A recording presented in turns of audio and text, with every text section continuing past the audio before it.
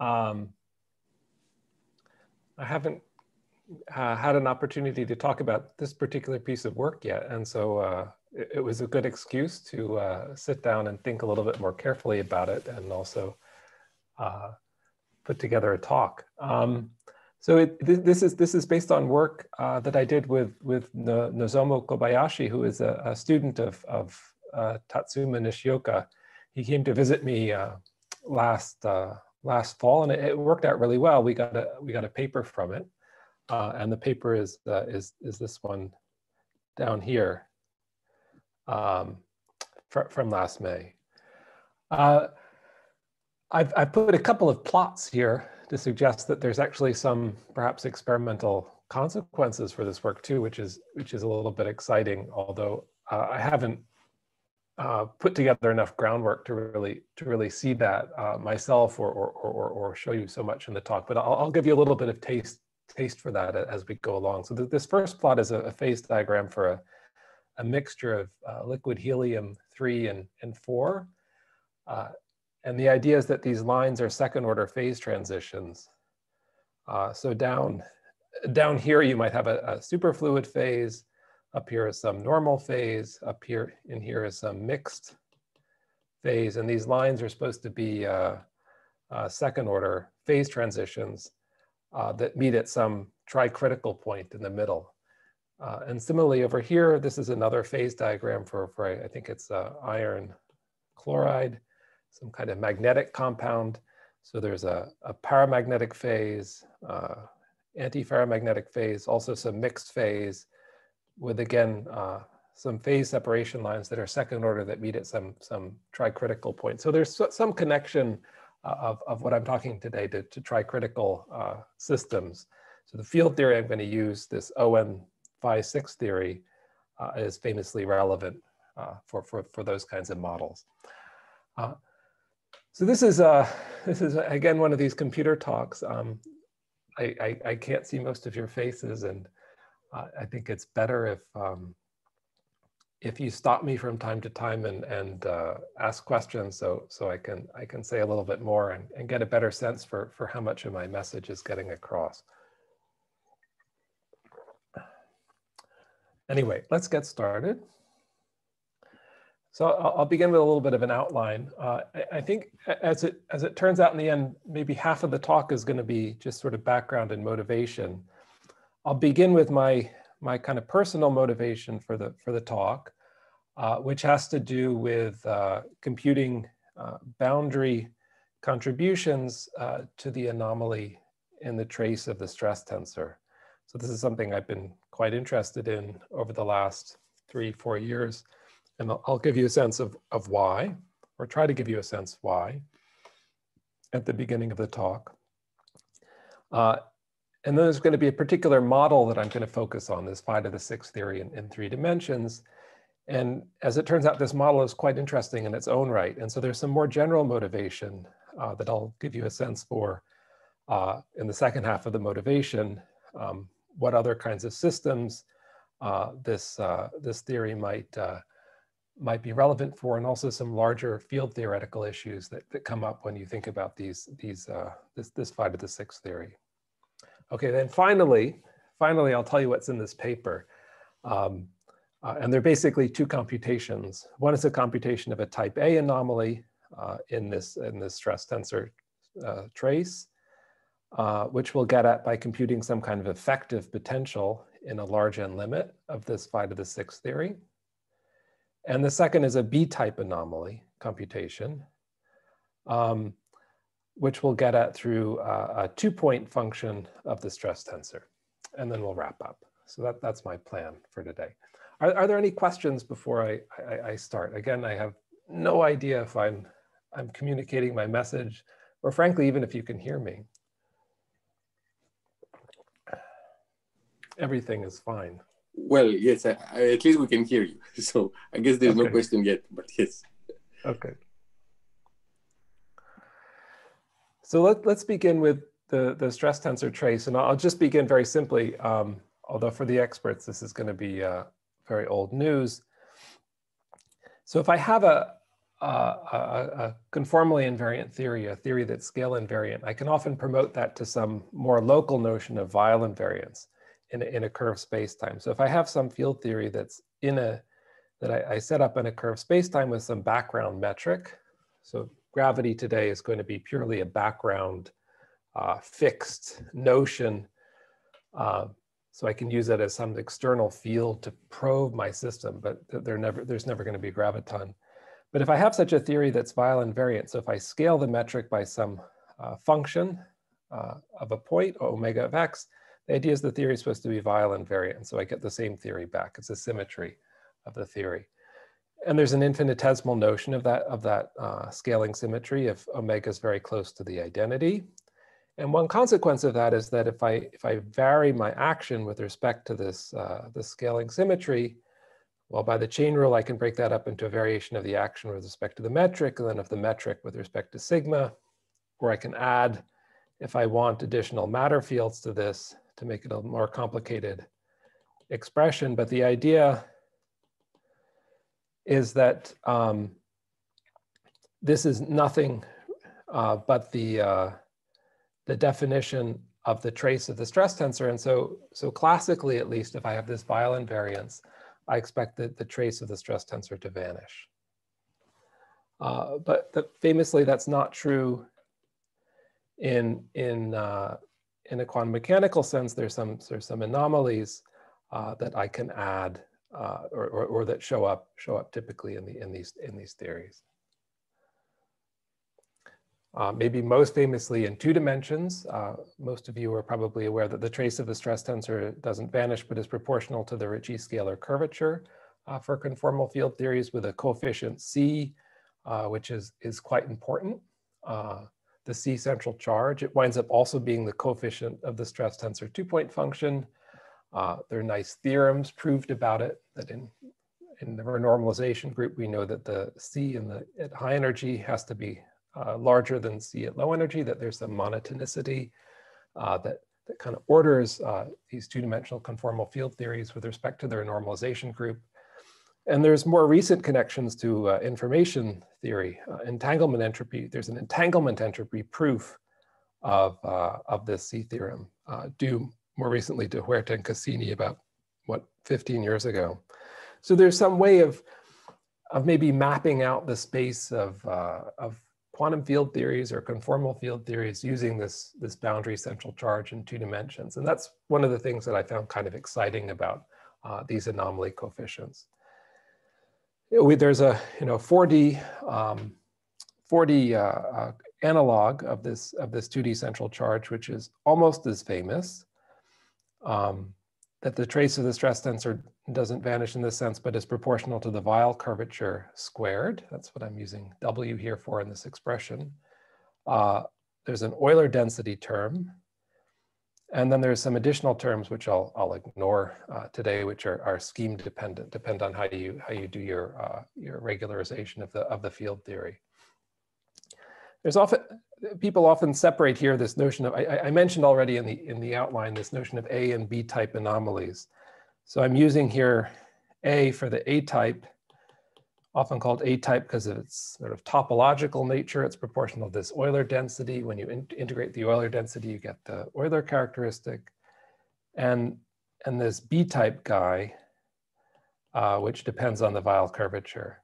So the A type, if you vary with respect to the, if you do some Weil scaling, you get a total derivative, which will vanish upon integration over some compact manifold.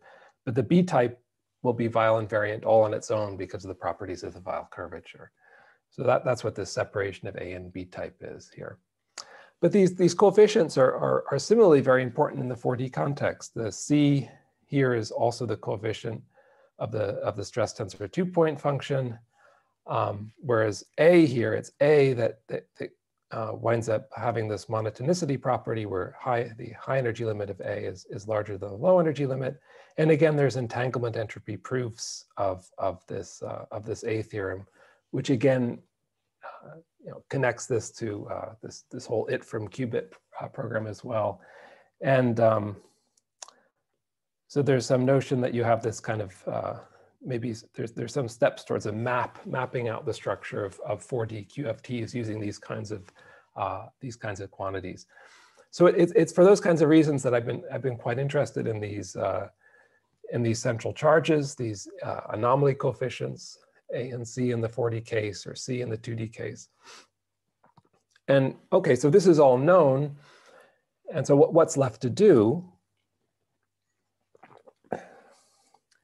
Well, some things that are much less known is that if you have a manifold, a curved manifold, which now has a boundary, there wind up being additional contributions to these this stress tensor trace. So in 2D, there's nothing more you can do. In 2D, there's nothing more you can do. In 3D, there was nothing to start out with in the bulk. If there's no boundary, there's no anomaly. The trace of the stress tensor should vanish. But now if there's a boundary, and that's how I'm sort of indicating the presence of the boundary by this delta function here, delta of xn, there wind up being a couple of extra terms that show up. There's an A-type guy, which is associated with the Ricci scalar curvature of the boundary. And there's a B-type guy, which is associated with the trace of the extrinsic curvature of this boundary surface. Excuse me, where I've removed the trace, and by removing the trace, that's what makes it Weil invariant. I think, as far as I understand, this was first pointed out in a paper by Graham and Witten from 1999, although their concerns were maybe not completely aligned with this kind of conformal field theory approach. But it was later appreciated, maybe in greater detail, but in papers by people like Schwimmer and Theisen. Okay, and then in 4D, again, well, we have the term I wrote down in the previous slide, which involves the Weil squared and the Euler density in the bulk, plus that regulator term that I'm now ignoring. But now in the presence of the boundary, there are further contributions. There's a trace k hat cubed term, which I'll give a coefficient B1, and there's a kw term, extrinsic curvature times Weil curvature, which I'll give a coefficient B2. And I'm not totally sure, but I think it was us. It was me along with my graduate student at the time, Kuo-wei Huang, and Christian Jensen, who showed this, showed that this was the structure of the boundary anomaly in the 4D case. Although there had been some work, at least for free theories, much earlier in the 80s even, by people like Moss and maybe Dowker. Anyway, these coefficients here, this B, B1, and B2, they're related not to stress tensor correlation functions in the case of the boundary, but by something called displacement operator correlation functions in the case where there's a boundary. And so it's these characters, these A, B, B1, and B2, which will be kind of a central topic of the talk today. And it's these quantities that I've been kind of interested in, again, because of their potential to kind of tell us fundamental things about conformal field theories with boundaries or defects, what happens to them under RG flow. Indeed, there's this theorem from 2015 that this quantity A organizes boundary conformal field theories under renormalization group flow, just like A did in the 4D and the 2D case as well.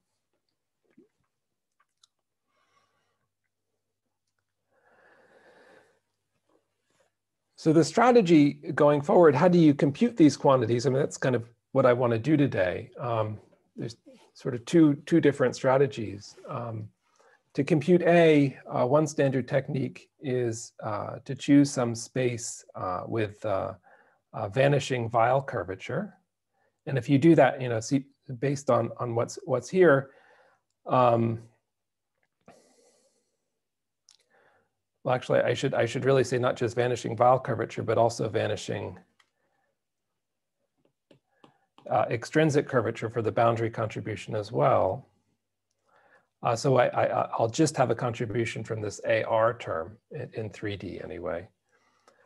we will compute the partition function on that space. So for example, let's say a hemisphere or anti-de Sitter space. I should really say k hat. It will have some kind of short distance divergence that we can regulate at a scale lambda that will give us some kind of log lambda in the partition function. And then we vary the log with respect to the partition function. And at the end of the day, whoops, we'll find, we know that the trace of the stress tensor integrated is the integrated Ricci scalar. And so we'll be able to isolate from this process by varying some effective action. So this is now a W that's the effective action, not W that's the Weyl curvature anymore. So sorry for the change in notation. But by varying the effective action with respect to this scale, we'll be able to isolate A. So that's the plan for how one computes A in general, and we'll see a specific example of that later in the talk.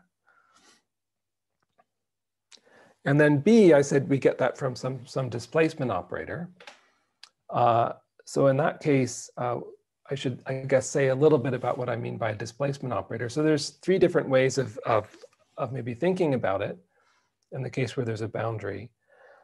Maybe the most natural way is to think about it as an operator whose sort of conjugate source is the position of the boundary. So if I vary some effective action with respect to that position, that gives me the operator, which I'm calling dn, the displacement operator. Now, the boundary also breaks translation invariance in the direction normal to the boundary. And so the stress tensor is no longer completely conserved. It's only conserved in the tangential directions along which I still have translation invariance. The amount by which it's violated in this perpendicular direction is proportional, again, to the displacement operator. So that's the second way of thinking about this operator via some kind of word identity. And the third, which is going to be very useful for today's talk, I can write a little pillbox around my boundary, and I can integrate up the stress tensor, or at least the normal component of the stress tensor. Sorry, I'm going to integrate the divergence of the stress tensor along this pillbox, and through a kind of Gauss law argument. It's the same argument you go through to figure out the electric field near a charged sheet. One finds that the normal component of the stress tensor in the boundary limit is precisely the displacement operator. So there is a very, very close connection between these displacement operator correlation functions and stress tensor correlation functions in the case of a boundary, which may be not so surprising since I was talking earlier about how these bulk central charges, these C central charges, were given by stress tensor 2-point functions. Okay, so the strategy here is, in this case, we'll go and we'll try and compute correlation functions of the displacement operator by looking at correlation functions of the stress tensor in some boundary limit. That's how we'll get at B. So on the boundary, since I have conformal symmetry on the boundary, the displacement operator 2-point function is just fixed up to a number. There's secretly some scale invariance because of the divergence in this 2-point function as x goes to 0. And I match that scale invariance to the anomaly in the trace. So the anomaly in the trace is precisely some kind of secret scale invariance in the theory. And that's going to tell me that this central charge B on the boundary is proportional to CNN with some particular coefficient that's fixed by my definitions. So that's the second thing we'll do in the talk today. We're going to compute A from some sort of effective partition function, in fact, on anti-de Sitter space, and then we'll calculate this coefficient B from a stress tensor 2-point function. So are there questions about this whole anomaly stuff? I hope that's, I guess it's kind of a formal way to begin the talk for a lot of people, but I was hoping that's sort of my personal take on it. I got a question. Yes, please.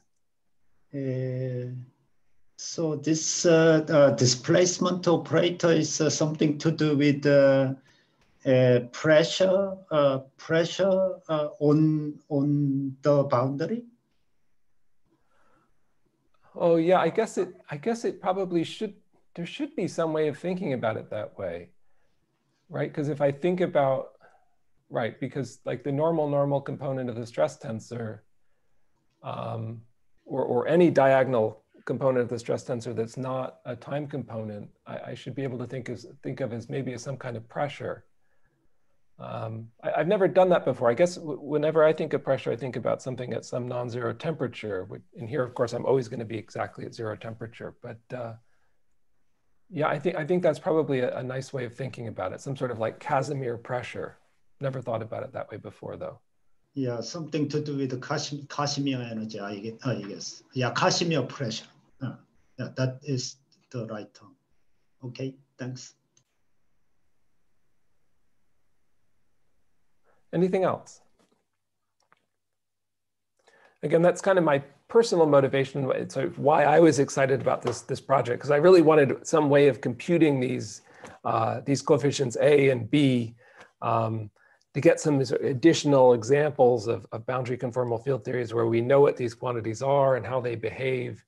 And maybe we, from having some collection of examples, some growing collection of examples, we can figure out more general patterns and understand something deeper about the structure of these conformal field theories.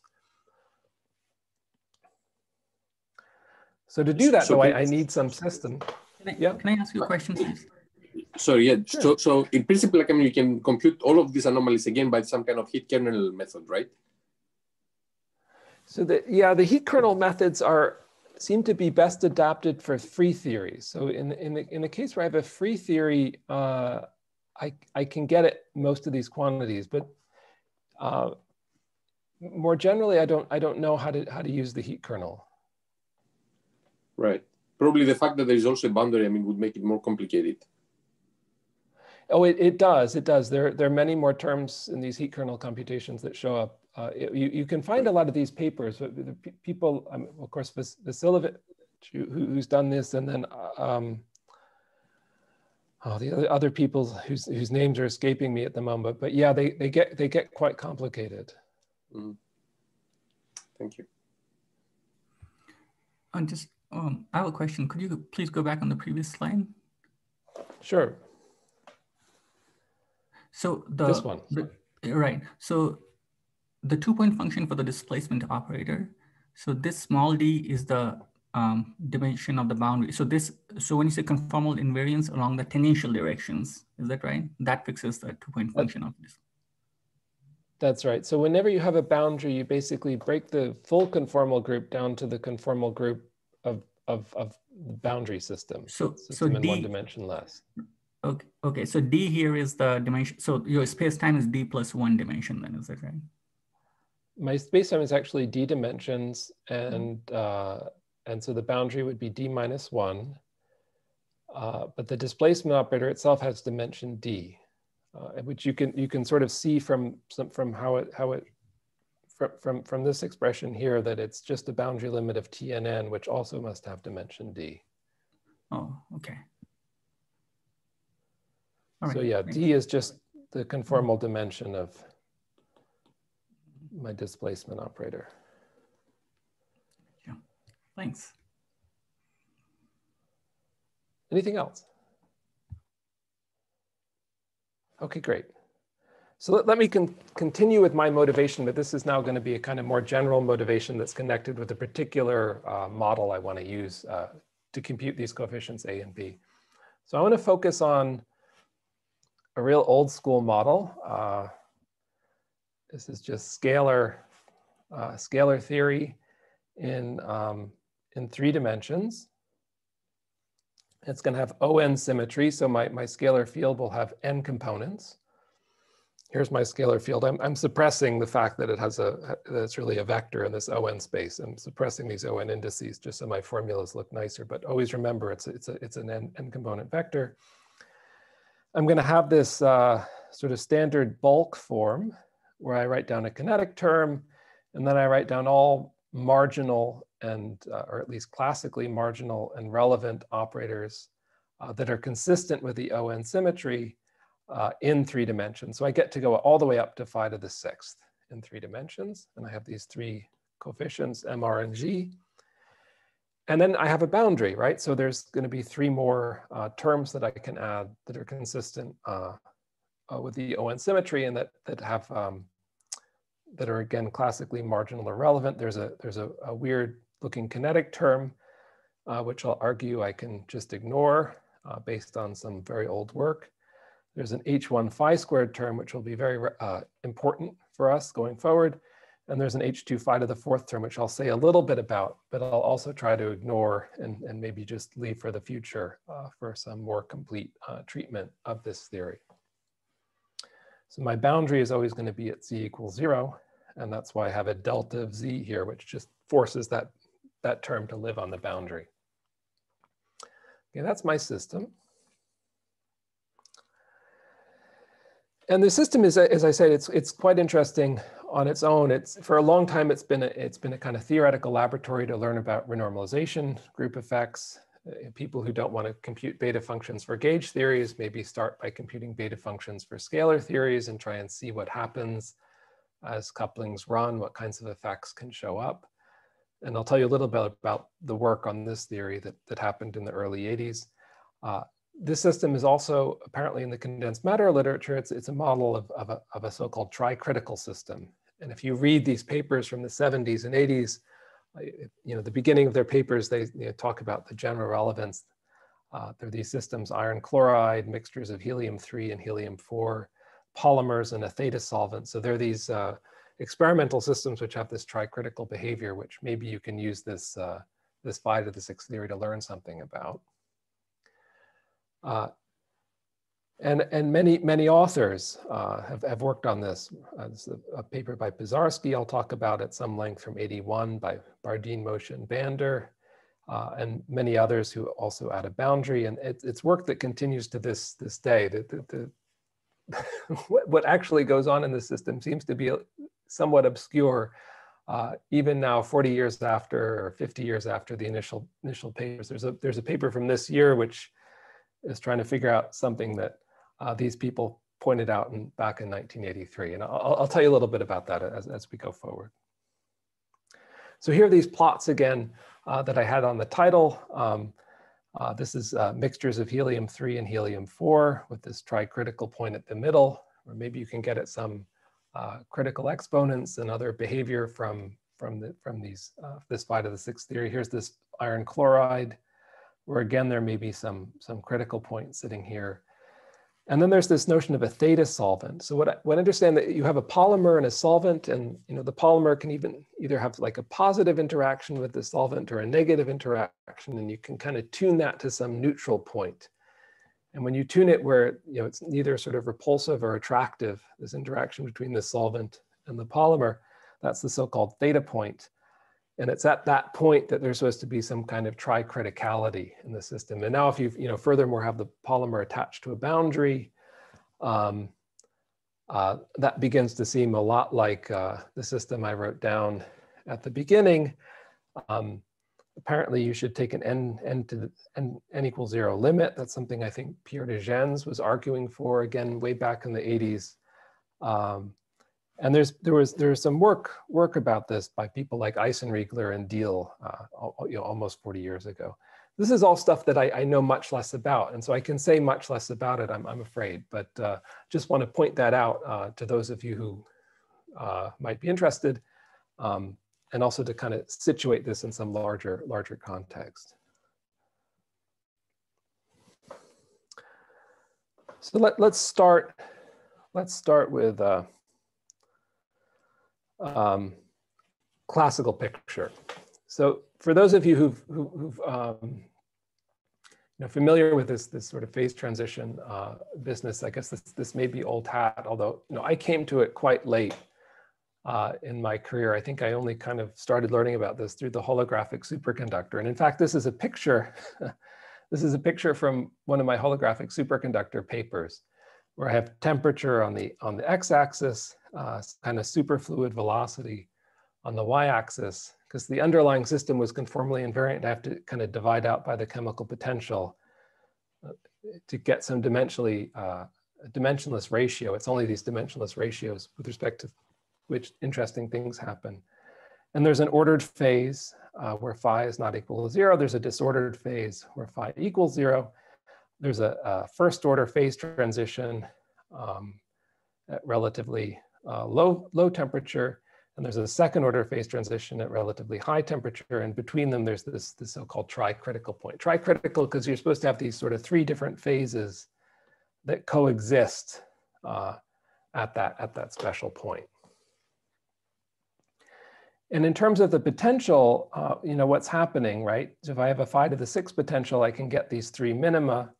If I tune M and R to 0, I just get, if I tune M and R to 0, I get this sort of tri-critical point.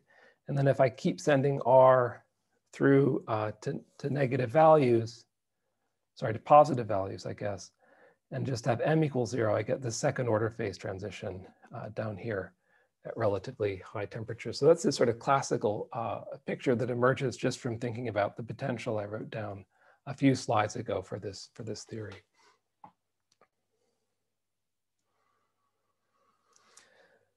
I guess I should say a little bit more here.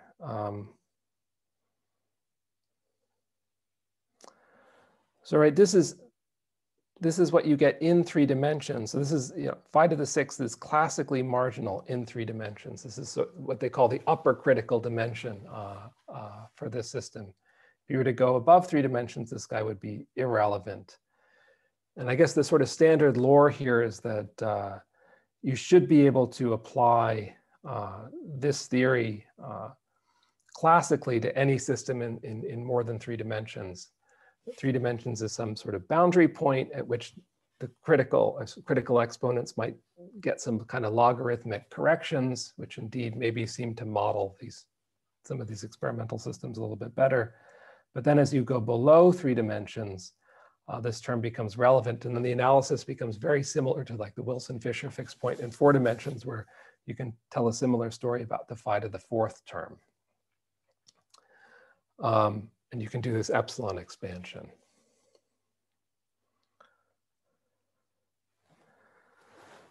So we can be a little bit more specific. So what actually happens in this phi to the 6th system quantum mechanically if we go beyond the classical limit? So we have here our bulk Lagrangian where I'm tuning to this tri-critical point, tuning to this point where M equals R equals 0. I'm going to put aside the boundary for a little bit. We'll come back to the boundary in a few slides. And I just want to tell you about some things about this system when there isn't a boundary, because again, it's quite interesting and there's been a lot of work about it. So this is my system at the tri-critical point with just this phi to the 6th coupling. And I want to do a large N analysis. And so the beta function for this system was calculated in a kind of tour de force calculation by Bazarski back in '82. And he found the leading order term was this guy, which I can plot. And it has 2 zeros, right? There's a 0, it's sort of double 0 in the classical limit at g equals 0. And then there's this UV fixed point way up here at g equals 192. So that's the first pass. But actually, what I want to do in this story here, since I need a conformal field theory, I need my beta functions to vanish, right? And so the point of view I'm going to take in this paper is the following. It's that I have a 1 over n here. And so if I take the strict n goes to infinity limit, my beta function was just going to vanish. And so what I'm going to pretend to do is that this beta function does vanish, that I'm going to work in this strict large n limit, and that I can use the techniques of conformal field theory, or more specifically boundary conformal field theory here, to get at correlation functions and effective potentials and so forth. So that's going to be the approach in this paper. But we can look a little bit more specifically and ask what happens in the larger context where we look at these finite n corrections, and you have this. I mean, really what happens is that at order 1 over n, you have a UV fixed point, and you're going to flow at low energies to this free IR limit, That's what happens when you're at the upper critical dimension in these theories. And then there's been a lot of work where people, for example, look in the 3 minus epsilon expansion, the epsilon expansion in these theories, and then that fixed point moves, the IR fixed point moves over a little bit, and it's much more like phi to the 4th theory, where now this is an IR fixed point, that's a UV fixed point, and you can flow from some free limit in the UV to some fixed point in the IR in 3 minus epsilon dimensions. So I'm not going to do that. I'm going to focus on this, and I'm going to pretend that my beta function vanishes exactly. That's going to be the approach in this theory. Are there questions about that? Because that's quite important. That's about what's in the back of my head. And for some of the experts in the audience, they might already be thinking, how can he do anything with this theory since it's all going to be trivial? He's going to just have to get, he's going to have to set himself at low energies in the IR at zero coupling, and it's just a free theory. But that's not the approach here. The approach here is I'm taking advantage of the fact that it's large n and that the beta function is going to be 0 to leading order. And I can just think of G as some marginal, approximately marginal coupling. Okay, that's clear. Well, let me say a little bit more here. So the fixed point here at G equals 192 is not, is kind of not clear. There was a later paper by Bardeen, Moshe, and Bander where they showed that you actually should get some kind of mass generation at G equals 16 pi squared, which is approximately 158, which is less than 192. So something else happens here,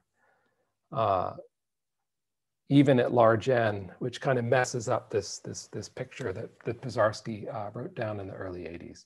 And we'll see this 16 pi squared from our point of view.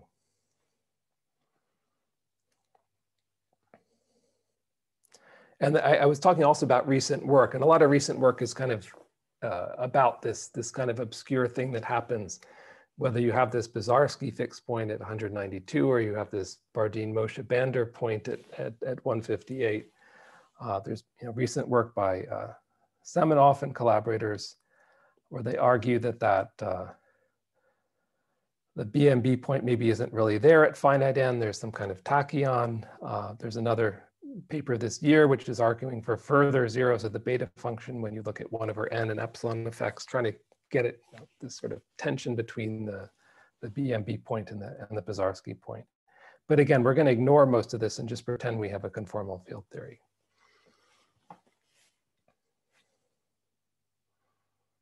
All right, so that's it for the bulk. But this, of course, is a boundary theory, and I've got to say a little bit more about the boundary. So I have these 3 terms on the boundary, and I want to get rid of this one, and I want to ignore this one.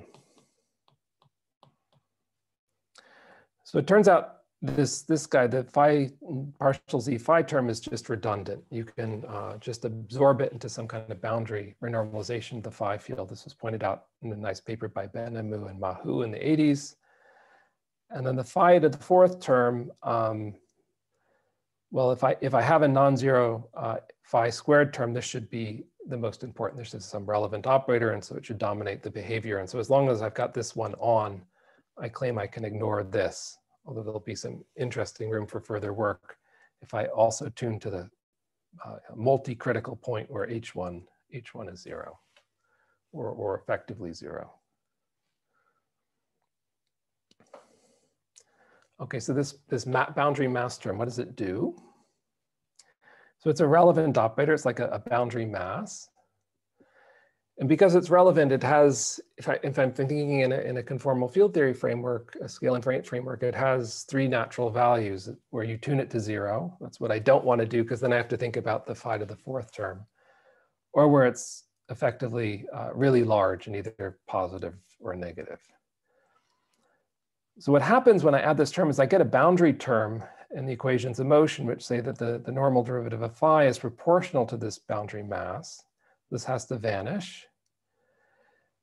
And in the bulk, the phi to the 6th coupling, it supports a behavior which is not constant. So this is not familiar, I think, to most people who've worked with these kinds of theories before. Usually you just pick some constant background for your fields. But here, because you've got this phi to the 6th and you've got a boundary, you get to have a power law behavior for your background field. Often people call this some kind of surface ordering because it falls off as I move away from the surface. And so if H1 is negative, that's compatible with this kind of power law solution for the boundary. And this gives what's called extraordinary boundary conditions. If H1 is positive, it's not compatible with this kind of solution. And so what I'm forced to do is just set phi equal to 0. And so I get Dirichlet or ordinary boundary conditions as a result. Okay, and then there's this famous phase diagram, or maybe not so famous, depending on famous to those to whom it's famous. This is a phase diagram I think maybe Hans Diehl often likes to write in his papers on these boundary conformal field theories. So again, I'm plotting the boundary mass versus the bulk mass.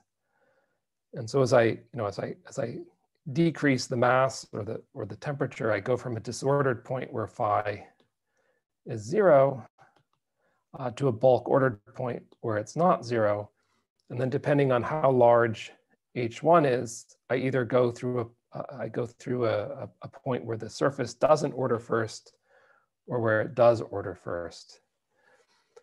So I would go first to some kind of solution here where phi is proportional to 1 over root z, and then to a point where phi is not 0. And then there's this special point in the middle, which I'm going to ignore. So in today's talk, I'm either way out here or I'm way over here by tuning H1 to these two values, either very large and positive or very large and negative.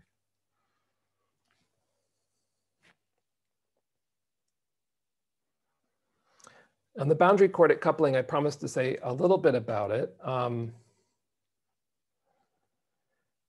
So there's an interesting observation way back from the 80s where they show that the fixed point, so if I wanted to think about this special point, at that special point, I've got to tune not just G, but H2 in some 3 minus epsilon expansion to some particular values. And it turns out that H2 squared is proportional to G. And I thought that was just, it was kind of an interesting fact because it's sort of similar to what happens in supersymmetry, where if I had some superpotential, which was phi to the 4, that would give rise to a phi to the 6th potential in the bulk. But then to preserve supersymmetry, often we need to add that superpotential as a boundary term. And so that would naturally give rise to the same kind of relation between the boundary and the bulk couplings. But again, I'm going to ignore that ever afterward in this talk, but it's sort of an interesting similarity that I just wanted to point out. Okay, so I think that's the end of my really long motivation. I've taken, I guess, 3/4 of my talk to get through it. Are there any questions? I'm now, I guess, going to go rather quickly through the computation of A and B in this theory.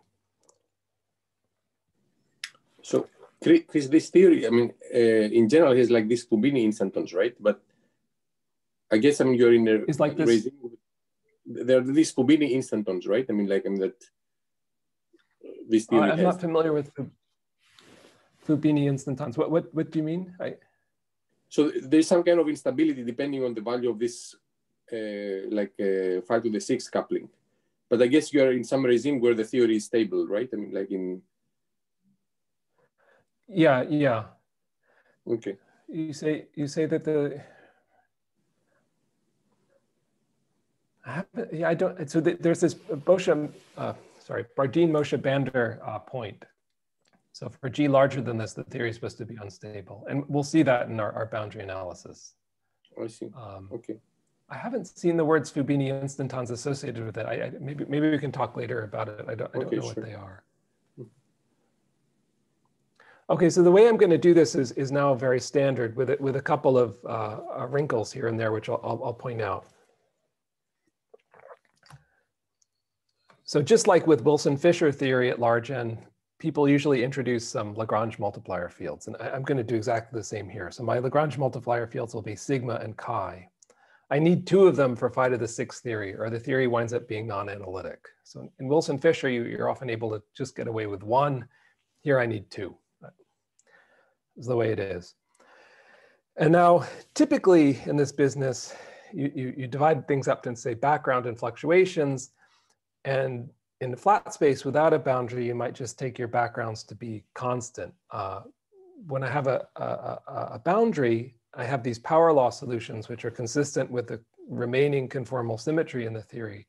And so that's what I'll assume for the backgrounds, that I have this z to the 1/2 fall off for the phi field that I was talking about just a couple slides ago, and also similar fall offs for the other Lagrange multiplier fields.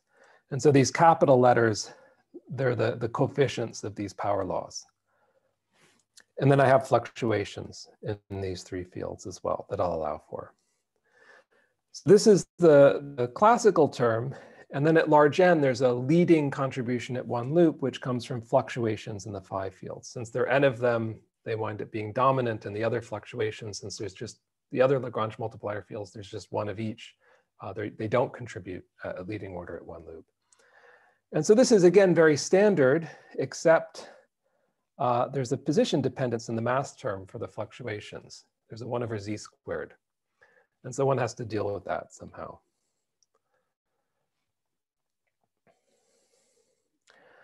Okay, so what happens, right, is that you know, my Lagrangian goes to my Lagrangian plus the contribution from the fluctuations, which is some determinant of this operator, this quadratic operator with this position-dependent mass. And the way I did this, I guess, is maybe a little bit different from what you'll see in the old papers. I took advantage again of the boundary conformal symmetry. So sigma I can think of as some source for the mass term. And so if I vary my partition function with respect to that source, I get the integrated mass term, delta phi squared. And in a boundary conformal field theory, this gets some expectation value. One-point functions in boundary conformal field theory are not zero, and they're fixed up to a number by the conformal symmetry. So I know that delta phi squared has to have this 1/z behavior. And I furthermore know that I can get it by looking at the 2-point function for these fluctuations and taking the coincident limit where x goes to 0 and then carefully regulating. And so what happens when the dust settles, there's a somewhat long computation here, which involves some hypergeometric functions and complicated looking integrals. But when the dust settles, I get a very simple correction to the effective potential. Which for reasons I don't completely understand looks exactly like the correction that the people were getting in the 80s when they did this computation without having a boundary. So I have this extra term here that I have to add to my potential. So an irritating feature of working in flat spaces, it's not really a potential. I mean, I have the z dependence and my fields are z dependent. And it would be nicer to just have a potential where I don't have to worry about kinetic terms. So with the kinetic terms there, it's sort of more difficult to understand, like what's a higher energy solution, what's a lower energy solution. And so there's a nice trick here that we took advantage of, which is that if we don't work in flat space, we can do a Weyl transformation and work in anti-de Sitter space instead. And when we do this Weyl transformation, since everything, we're kind of at this sort of conformal point, all the z dependence just disappears and all the background values for the fields just become constant instead of z dependent. And so if we do this Weyl transformation from this flat space computation with boundary to anti-de Sitter space, then we do indeed get an effective potential without derivatives that we could go and plot and think about what's higher energy and what's lower energy. And that's sitting down there at the bottom. So those capital Greek letters, again, those are the values of the background fields. And so we can try and look for minima and maxima to try and understand the phases of these theories. And here it is. This is, I think, one of the central results of this paper that we worked out. And I can try and walk you through what's going on here. It's sort of interesting. I'm not completely sure I totally understand what's going on in all its detail, but let me share with you what I do understand. So what I'm plotting here is the potential as a function of the coupling G at the critical points, and there are many. So you notice, I'll just point out here, there was a plus or minus, which has to do with the boundary conditions that I'm choosing for the fields already. So there's two branches of solutions. There's an upper branch, which is this red line and this dotted line. And there's a lower branch, which is this red line and these two dotted lines. And the red lines are ordinary. So that's the case where the phi field is just 0.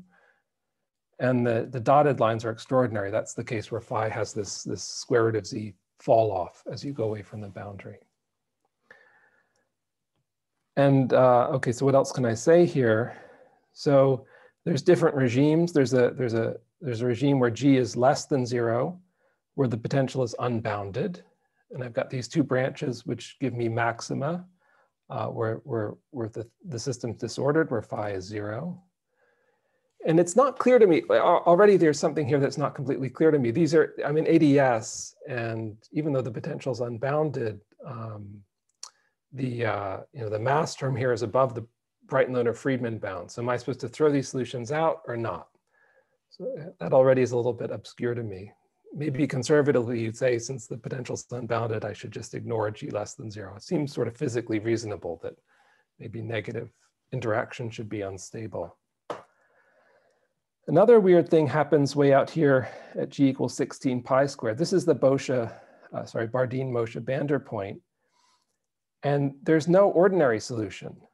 So we see that in our language, the fact that there's no ordinary solution for g larger than that. For g larger than that, the potential here, so these are the potential, it just does, it's not well defined at the origin and field space. There's no, the potential becomes kind of complex valued here and just doesn't exist. So there's no way to get an ordinary solution here.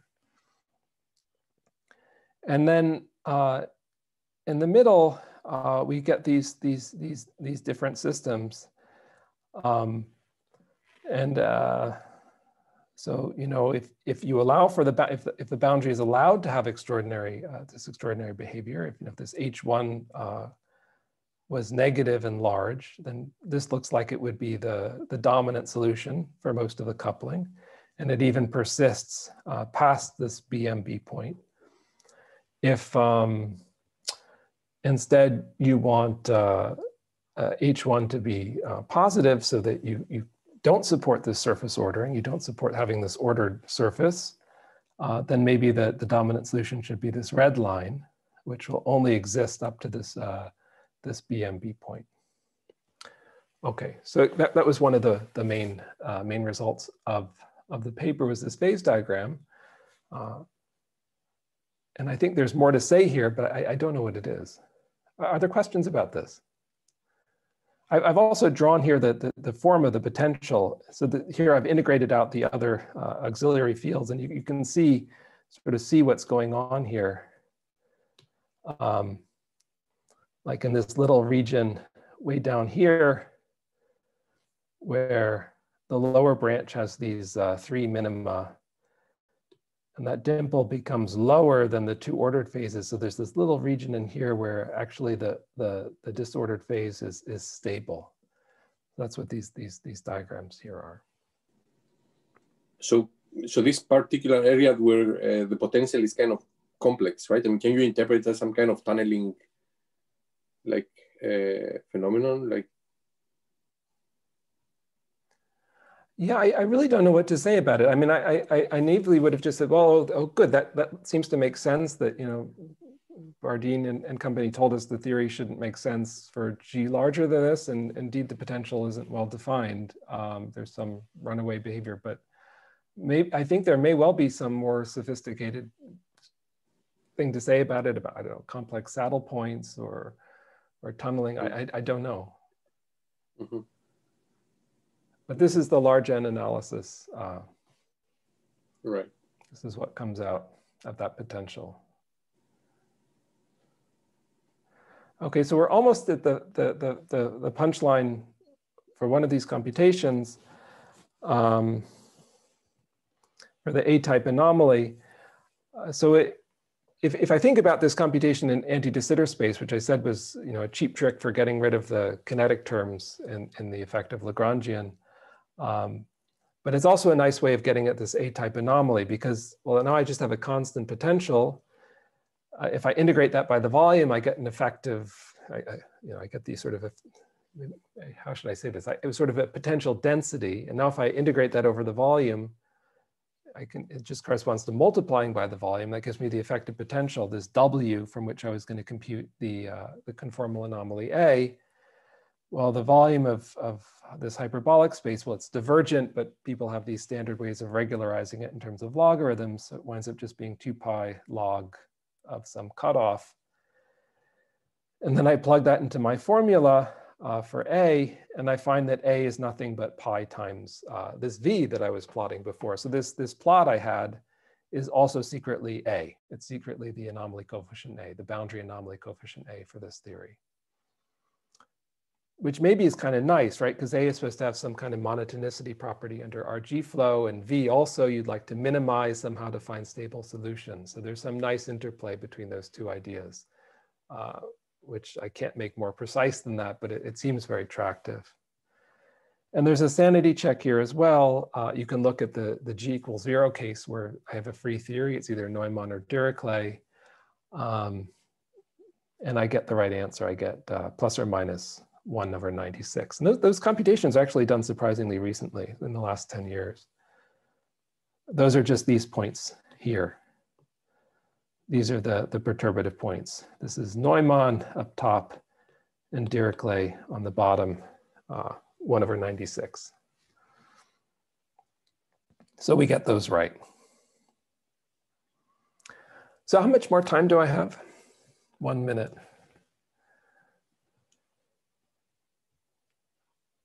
Uh-oh. Sorry, so you can have 5 minutes if you need. 5 minutes, okay.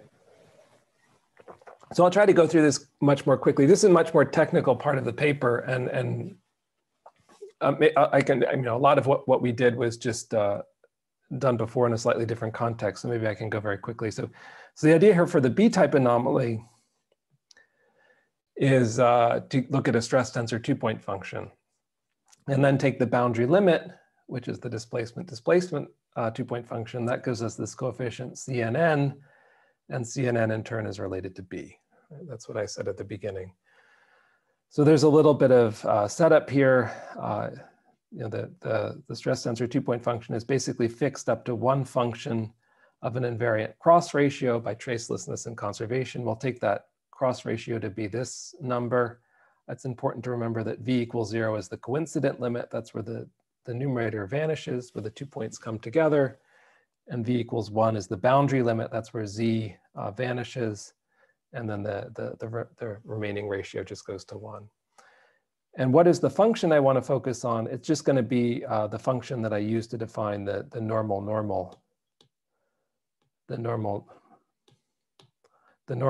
component of the stress tensor 2-point function will be this thing I called alpha V. So I claim if I know alpha V, I actually know the full stress tensor 2-point function. And furthermore, a short computation can convince you that alpha of 1 is actually just this CNN, which is in turn B. That's the strategy. So the computation, as I say, it gets kind of grungy. There's some free field contribution, which you just get through Wick's theorem by contracting. You write down the stress tensor 2-point function, you do some Wick contractions of the fields. And then there's unfortunately a rather hard part, which involves exchanging one of these sigma fields, this Lagrange multiplier fields. But we had some help there. We had this old paper by McCavity and Osborne where they do something very similar in phi to the 4th theory. So that's what we followed. Follow that, we get the answer.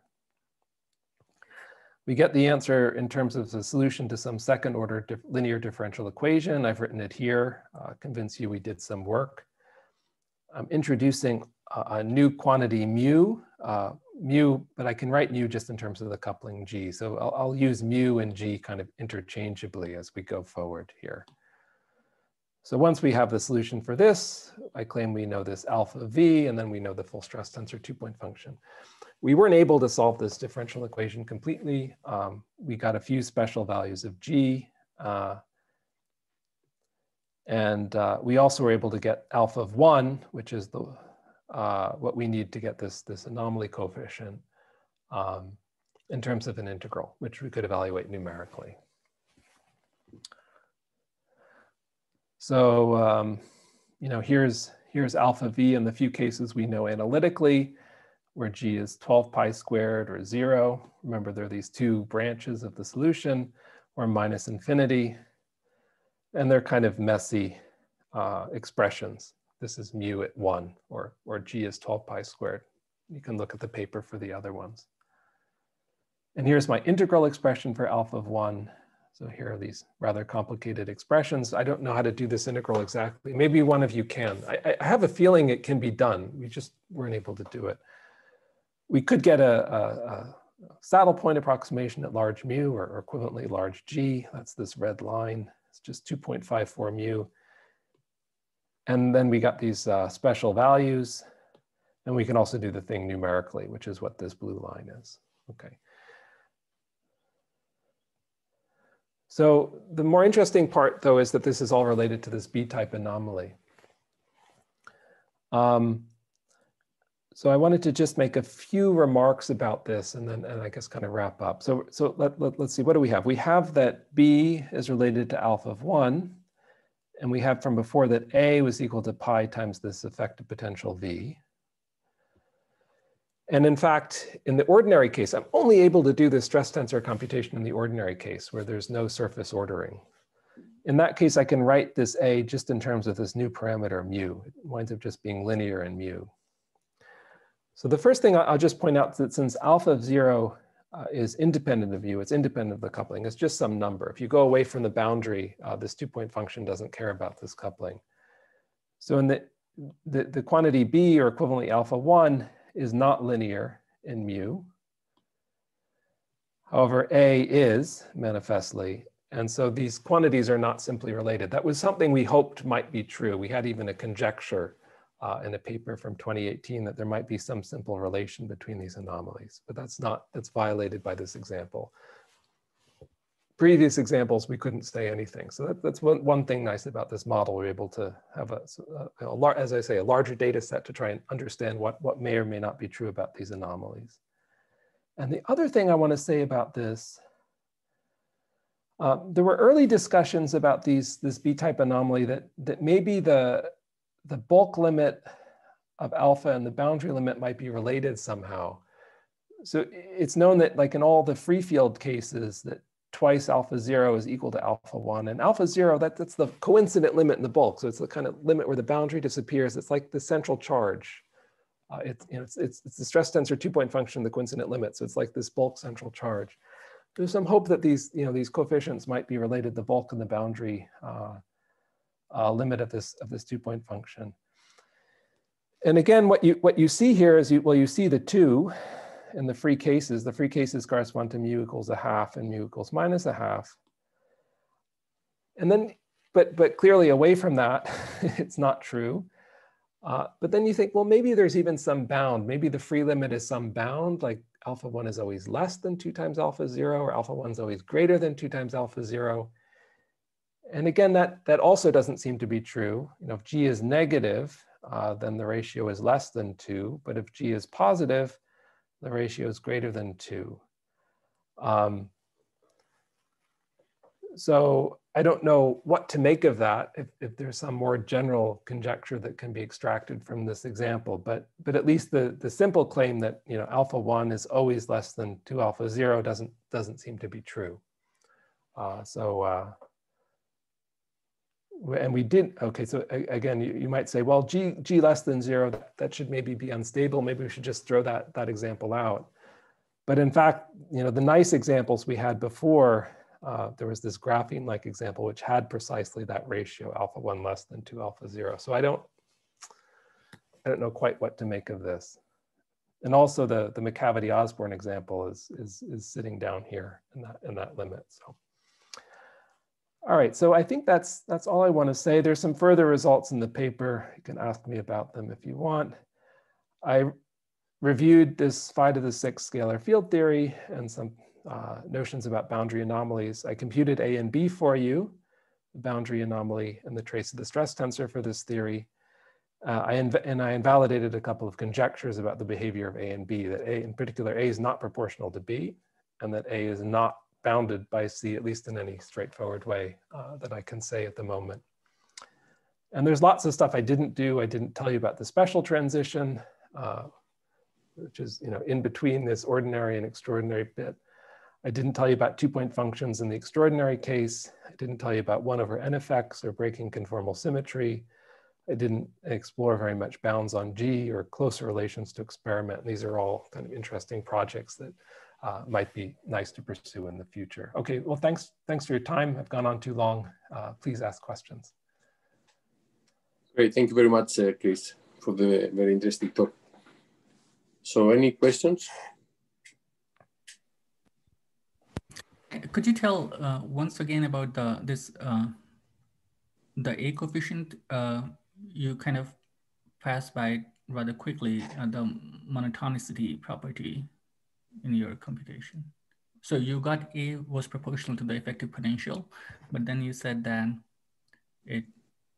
it has the correct monotonicity property under RG. Is that what you were saying?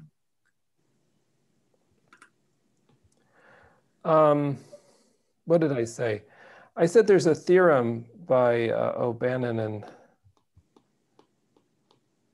Jensen that under boundary RG flow,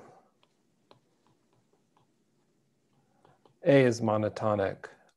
That's just a known theorem.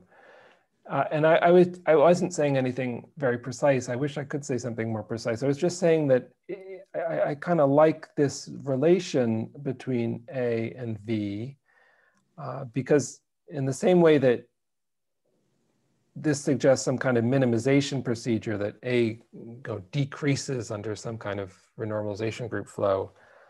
Similarly, when we talk about potentials, we like to minimize them. We like to sit at we like to sit at minima of potentials.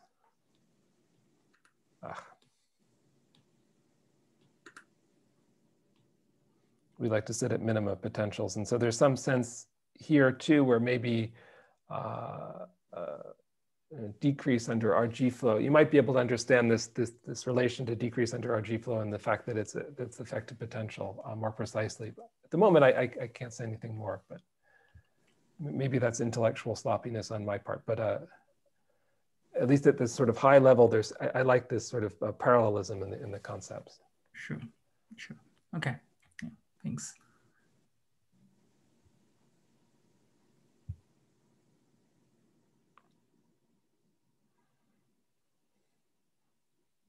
So by the way, have you, do you think that if one does the calculation holographically, like for example, in the Janus solution, would you get like the similar kind of effective potential? Like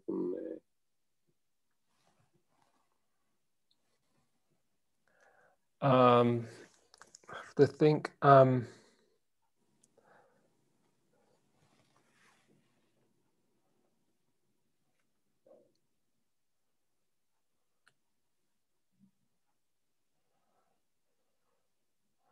there's sort of a lot to say. I'm not exactly sure what to say. I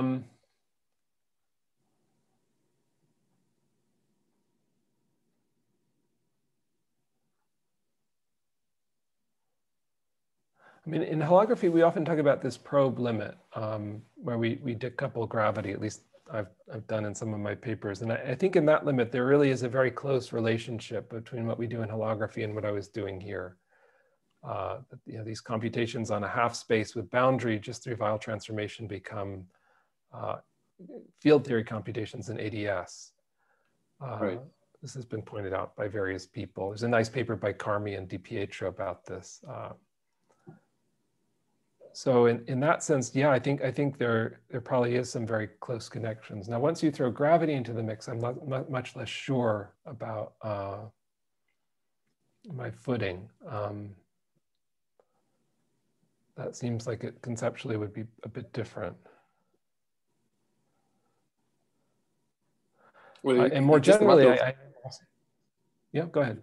Sure. Well, I mean, just like a matter of technical difficulty, right? I mean, like when you have the back reaction. Yeah. Yeah, but is there still, I mean, you don't,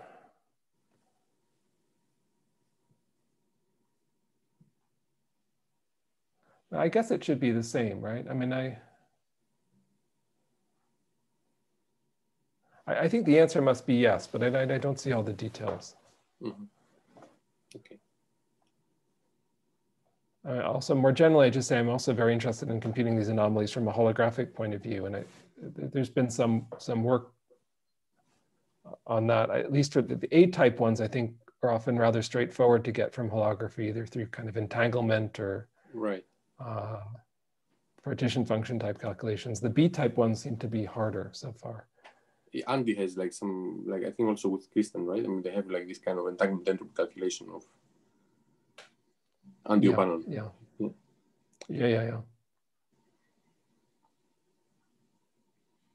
Any other questions for Chris?